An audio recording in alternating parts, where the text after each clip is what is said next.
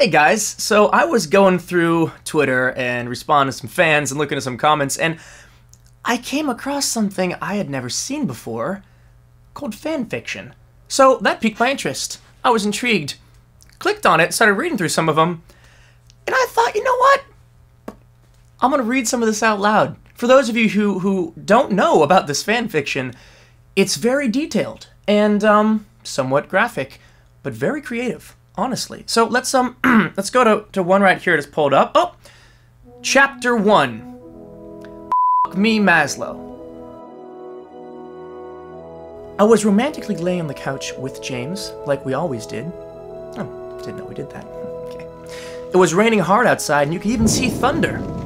I snuggled up against James and pulled the blanket we were laying underneath up to my chin.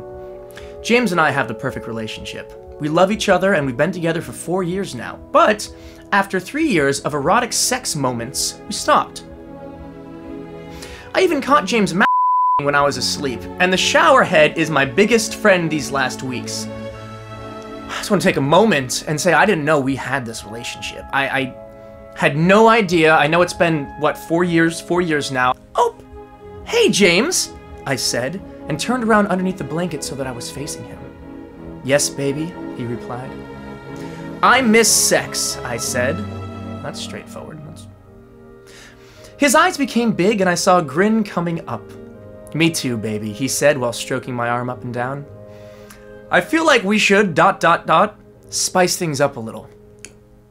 What do you mean by that? As he moved his hands down my back. Oh, okay, well, that seems pleasant. I slowly opened the buttons of my shirt, revealing the above-average breasts. James looked at them and licked his lips.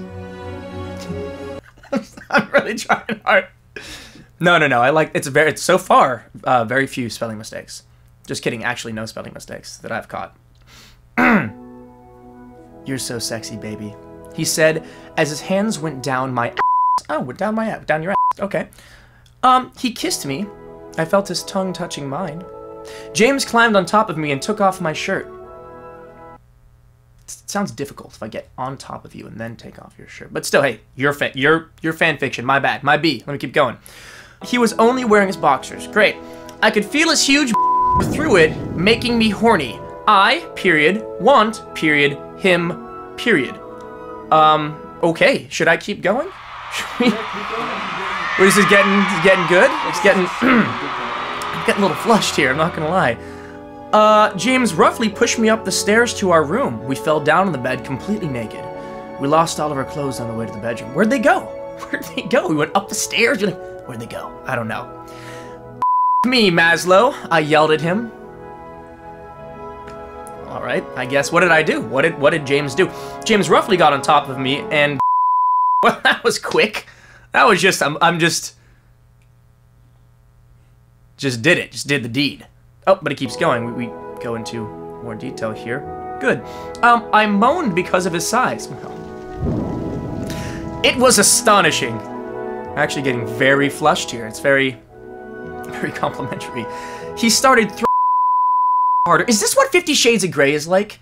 Is this what that book is like? This book is inspiring all types of fan fiction. Sorry, I'm gonna finish this one. I'm not sure. I'm gonna finish it. I moaned out his name and pulled my own hair. So, period. Good. Period. I got on top of him and started riding him. He took my in his mouth and I'm not laughing at the act, I'm just... the description. We came closer and closer. We moaned each other's name and for each other. Well, that's nice. But then the sad thing happened. ... I woke up. Who did this? My online fantasy. Well, I hope you guys enjoyed chapter 1, me, Maslow. Oh, guys, we got through that. We did. We got through that together. And I hope you enjoyed it. If you did, leave a comment. Even if you didn't, leave a comment.